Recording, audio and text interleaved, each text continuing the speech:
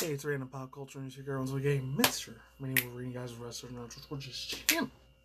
Follow me on my social media platform sites like Twitter and, of course, Twitter, Instagram, Brighteon, BShoot, Rumble, Odyssey, Minds, Reddit, just in case the channel gets shut down.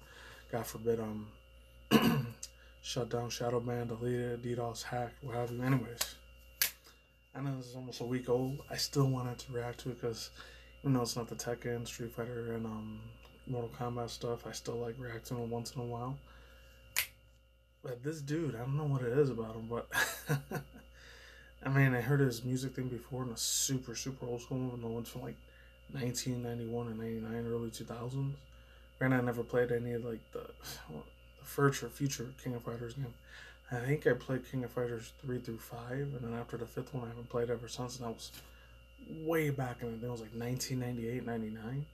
And after that, I have never played it ever again. It's because it's just super expensive to get your hands on like eBay or Amazon. But it is over here in the United States. It's just that franchise never got as ginormously overpopularized, or it didn't become a worldwide phenomenon like with the other three big ones like Tekken, Street Fighter, and Mortal Kombat did. Those are gonna get popular all over the freaking world. But King of Fighters, for some reason, only got popular fans a lot of Hispanic Latino countries. Central South America. That's why I only ever played like 3 times ever in my life when I went to go to Mexico to visit my cousins, ever. So I was blessed enough to even get a chance to play in the mid-late 90s, early 2000s, when that shit was still popping off really hard at that time. And then like 2 other Asian countries, like I think the Philippines and South Korea, is the only other places King of Fighters was ever super popularized, besides Central South America. United States and Canada, it's kind of like a very small, low, minuscule, not very much hype around that type of franchise. Unfortunately, it sucks. But then there's other ones too that I didn't really get that big. I didn't even know about them until like 2010, 2012, 2013, when stuff like the Guilty Gear came out and Killer Instincts was the thing, which I didn't even know Killer Instincts was a thing before 2010. I didn't know it was big in the 90s or in the late 2000s either, because I mean, I knew about it a little bit in the 90s. So I played it maybe once or twice in the arcade. I didn't know it was called Killer Instinct though, because I didn't pay attention to the arcade cabinet for some reason. I don't know. I thought it was just another version of Mortal Kombat or Street Fighter, but it was Killer Instincts. I had no idea it was even playing that at that time. I didn't even know until like once the Xbox 360 and Xbox One came out, and they ended up being exclusively only for the Xbox console, and it's been like that way ever since. It's like the way Xbox treats the Gears of War franchise does, how they treat the Call of Duty, not Call of Duty, but Halo franchise. That's like the same way Nintendo and Sony, they treat all their IPs. You know, nowadays they're spreading them in all 3 of the consoles, but back in the day it was like those console World Wars were going way harder. I barely even remember the Nintendo, Sega Genesis, SNES console war back then. I remember maybe hearing about it a little bit, but then again, in elementary school I didn't have any friends in the whole period, so there's that. I mean, my cousins were the only people that were my friends at that time. But anyways, 3, 2, 1, let's get it in. King of Fighters, 15 DLC Geonitz. Hopefully I'm saying that right. Geonitz or Geonitz. So yeah, 3, 2, 1, let's go. Hopefully you can hear me. Let's do it. I hope it's awesome. It should be. Hopefully I'm a lot more Let's go.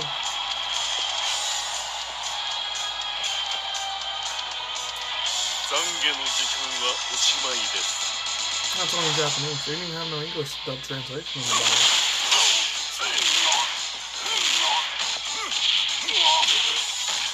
Okay. Oh, okay. You got some like flying like first things for middle over there.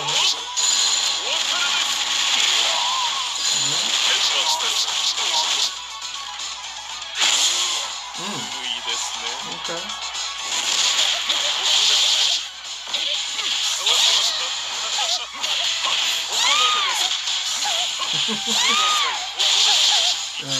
Look how funny this is when the girls do the little screaming thing and get defeated. I mean, it's like a lot of fun.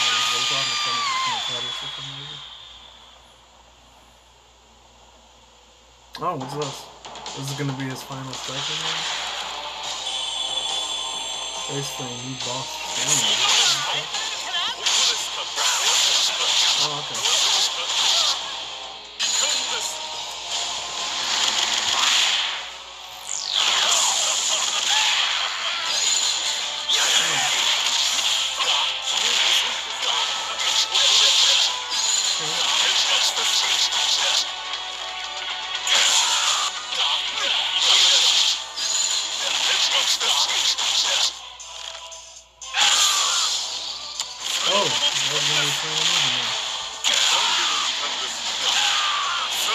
this is awesome. Oh, as he gets struck with the lightning after hitting this banana, that would be fucking wild. Alright. Oh, it's tomorrow. Oh, wow, it's very, very super close. Yeah, so, yeah, fast overall thoughts, views, and opinions on stuff. Yeah.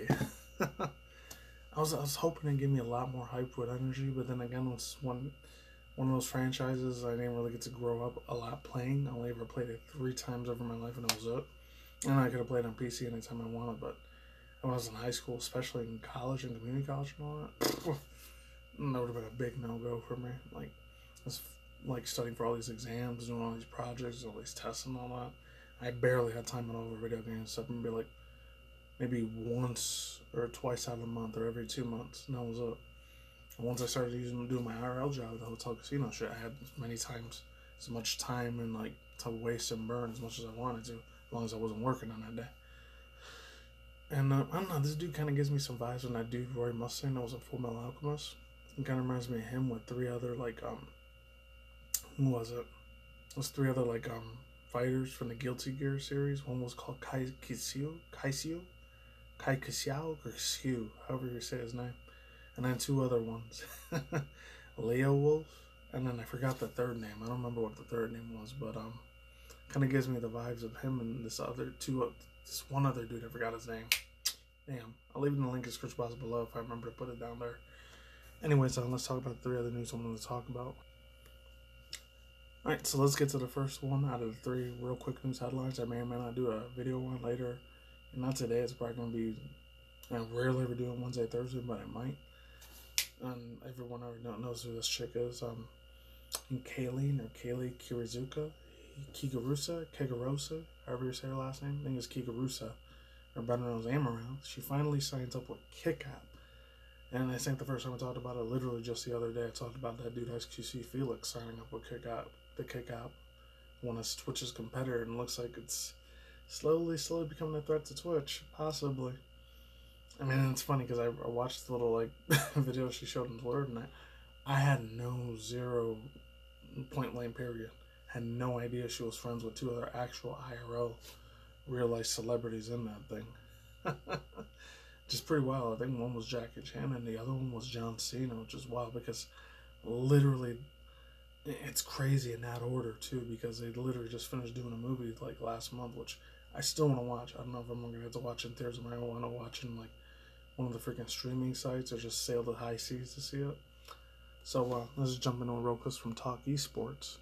Has become the latest streamers to leave Twitch for her 7th anniversary. The biggest female streamer on Twitch has been hopefully I'm saying this right, epicenter of several controversies that have been on the receiving end of Twitch's penalties for the longest time.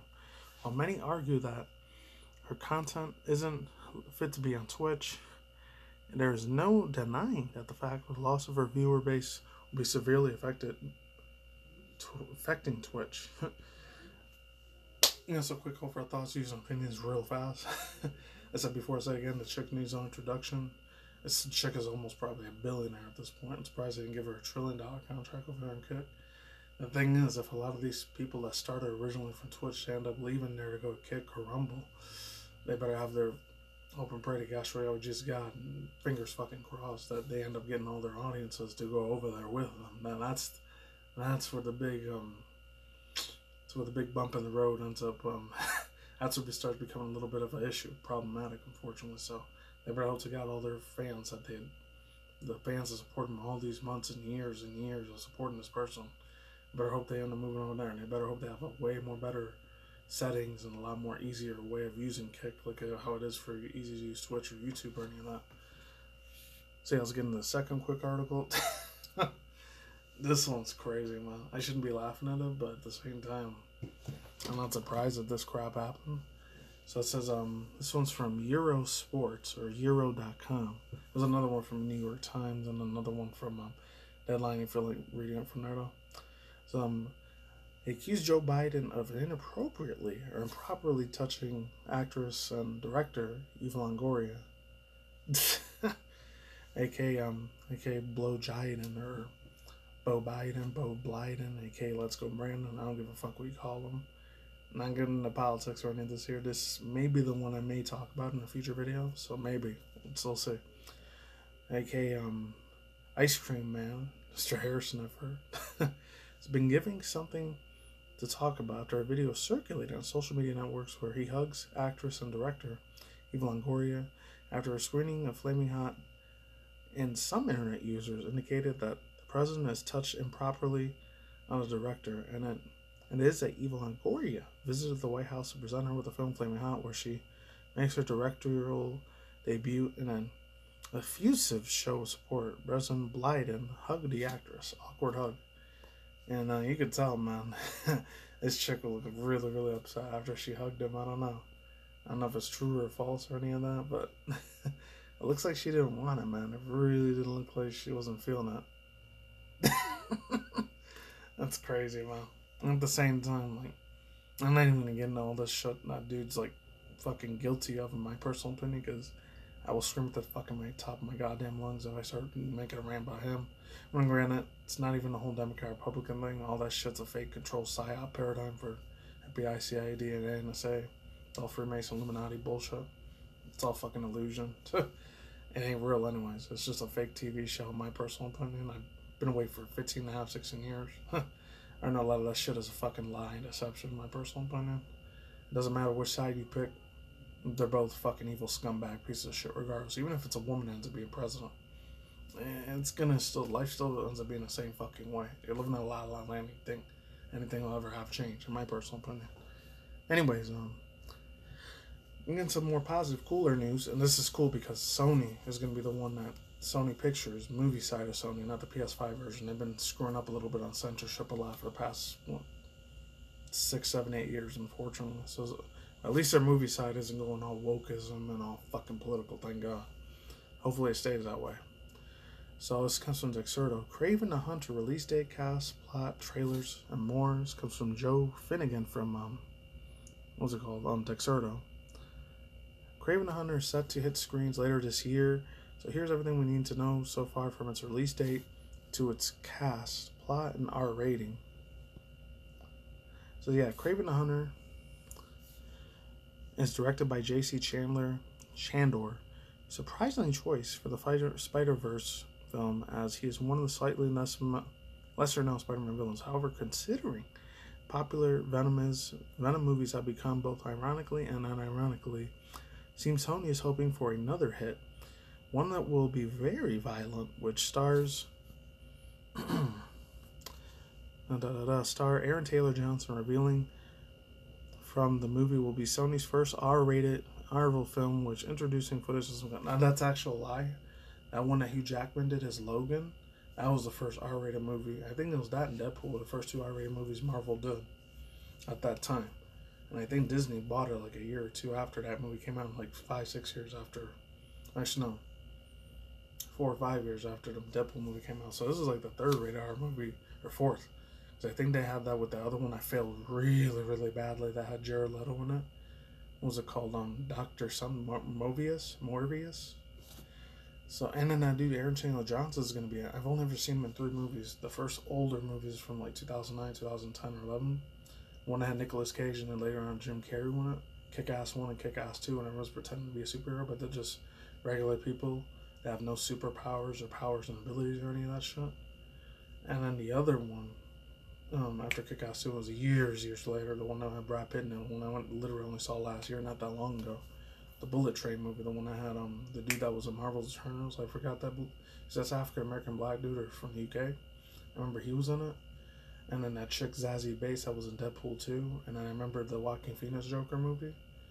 And then who else? And of course, obviously Brad Pitt, the biggest, ginormous, one of the top 5, top 10 biggest actor celebrities out there in Hollywood, obviously. That's the last time I saw that dude Aaron Taylor Johnson movie, was that movie Bullet Train. And yeah, hopefully it's awesome. I swear and hope, fingers crossed, this shit ain't political. It hasn't been so far. Sony Pictures has been doing really, really good avoiding all that political bullshit. I hope they continue that. There's probably still going to be, Freemason, devil worshiping, Illuminati, satanic crap, symbols, unfortunately, still going to be in there. No, I'll tolerate that bullshit, much as I hate that.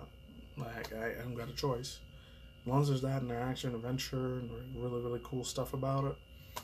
And it's one of Spider-Man's like enemies too, so it might be really, really huge. Who knows? That's all I gotta say for now. I'm out of here. Like, sisters, about out long. Cartel aside, and that's it. Peace out, ladies and gentlemen, bros, men, fanboys, and fingers, as always, my friends. Talk to Nicky Morty. I'll see you when I see you guys today. Good night, wherever you're at in the world out there. Stay tuned for future content. Including video news, Amazon news, Twitch drama news, Elon Musk news, YouTube drama news, and of course, TikTok drama news once in a while, and of course, celebrity gossip news I talk about once in a while on this channel as well. And of course, reaction review segments like this one. Peace out, my sauerkraut. Lights and bye. See you on the flip side. Take it easy. I'm going out. Lights and bye. I'll talk to you soon. Stay safe and I'm out of here. And don't take any of the jab or any of the poke or the nanobites hot drill. Later.